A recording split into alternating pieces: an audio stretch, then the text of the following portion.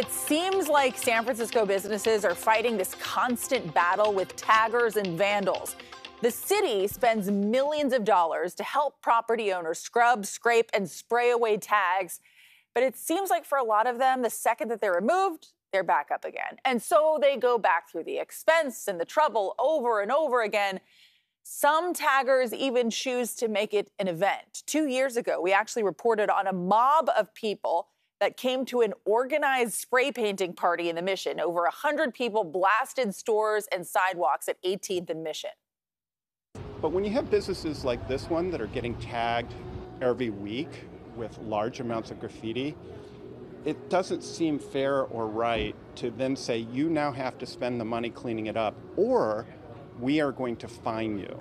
Yeah, that's the thing that adds insult to injury. Businesses themselves can actually be fined if they don't clean the graffiti up fast enough. But as our Itay Hod reports, one San Francisco business owner says when it comes to graffiti, he's no sitting duck.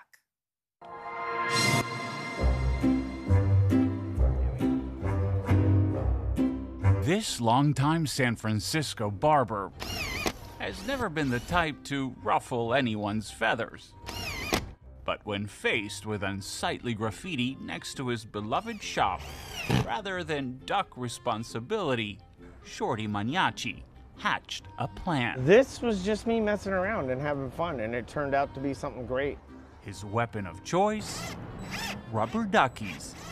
Hundreds of them. I see a lot of people smile, and I smile every time I look at it. It all started innocently enough. Oh, fun, look. Shorty had some rubber ducks left over from a Halloween party and decided to put them to good use. Who doesn't love a rubber duck?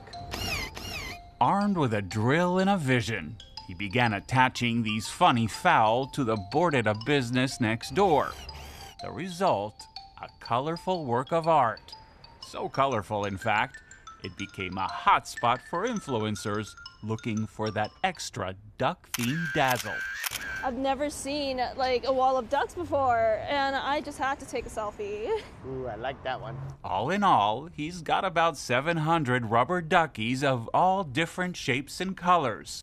There's a pirate, a unicorn, a clown, and some that aren't ducks at all. I've had people ask me where they come from, China, and tell them I don't know where they migrated from, but they're safe here now.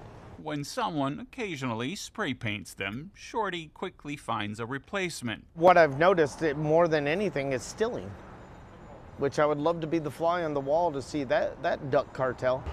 His unconventional approach has even gotten a stamp of approval from the city. I loved this. It really cracked me up.